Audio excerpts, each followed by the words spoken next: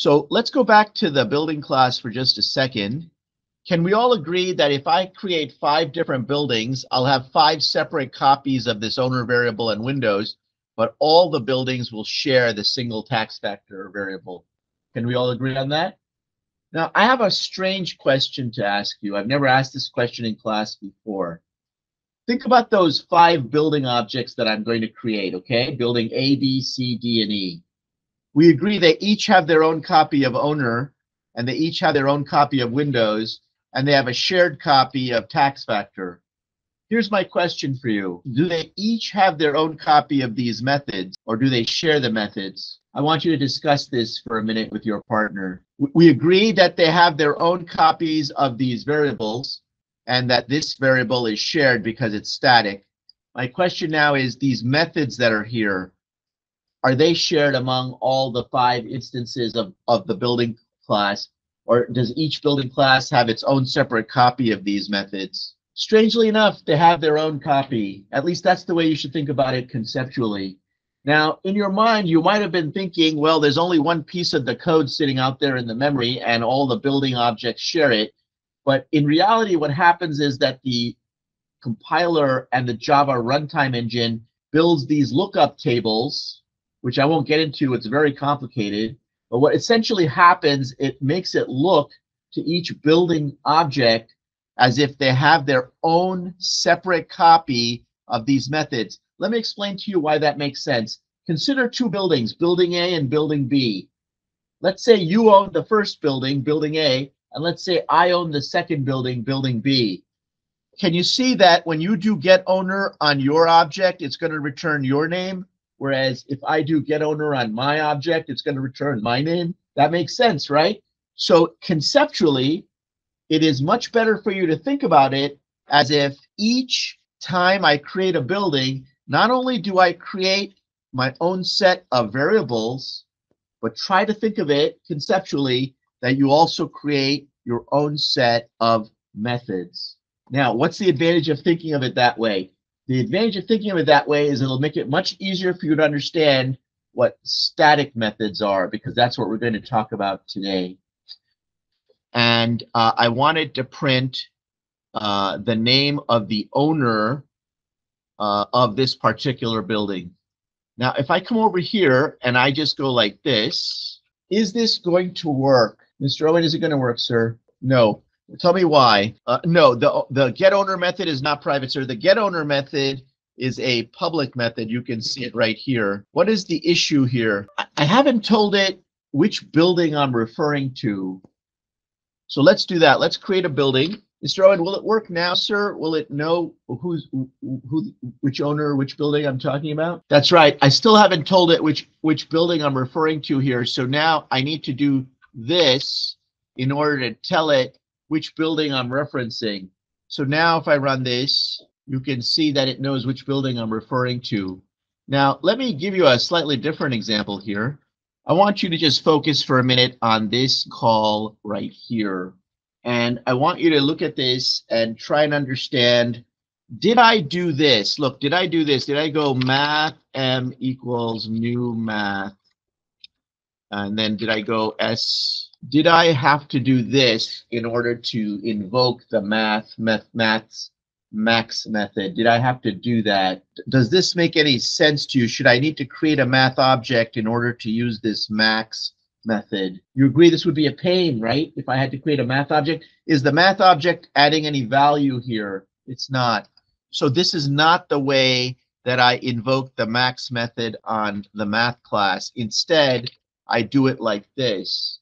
And my question is, who owns the max method? There's a very specific owner of the max method. Take a look, sir. Looking at this, you can see who owns the max method. The math class owns it.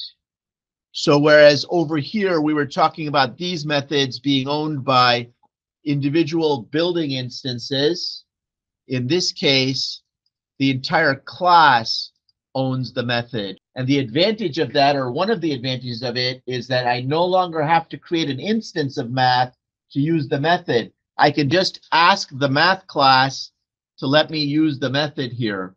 So you notice there's no math m equals new math. I can just call the method by referencing the class owner. Who wants to guess what kind of method this is? So this is a static method. It basically is owned by the class instead of being owned by an individual math object. So we see that one of the advantages of having a static method is that you don't need to create an object in order to use the method. Most static methods are what they call utility methods. So now let's come over here and ask ourselves, could we make this a static method? And then in the test class, we could just go, building.getOwner. Ms. Mullen, do you think it's possible for me to declare this getOwner method as static? Each building has its own owner, and so if I ask the class to tell me who the owner is, the class is going to be confused. It's like, well, there are several instances of me, and which owner are you talking about?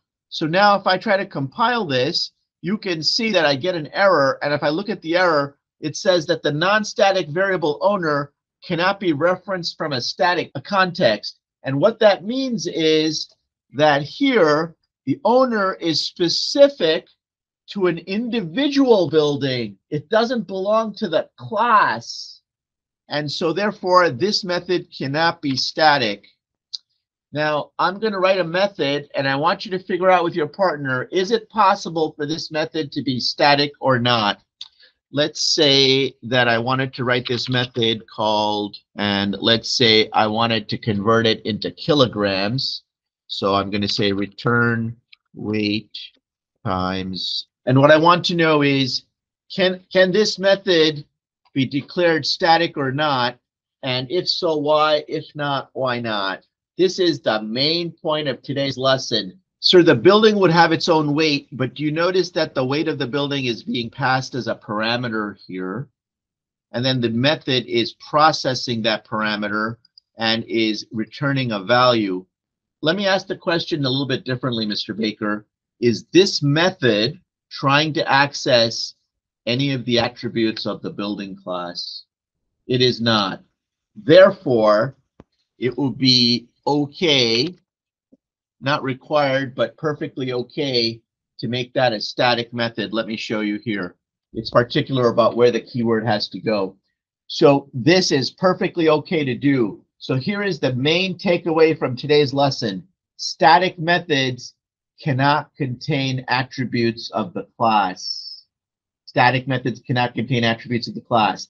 Now, question, can non-static methods contain static variables? For example, could I put in here, is that okay? Look, I have a non-static method and it contains a static variable. Yes, that is okay, because not only is this tax factor owned by the class, but each individual building has access to it also. However, inside a static method, what are the only types of variables I can put in a static method? That's correct. I can only access static variables, or if I want to, I can also create temporary variables in here. But I cannot access, for example, I can't access owner or windows. The reason I can't access those is that when I call this method using a class prefix, it doesn't know which instance of the building I'm referring to. So if I was to put in here, for example, windows, you can see once again, it's going to complain that I'm trying to access a non-static variable from inside a static method.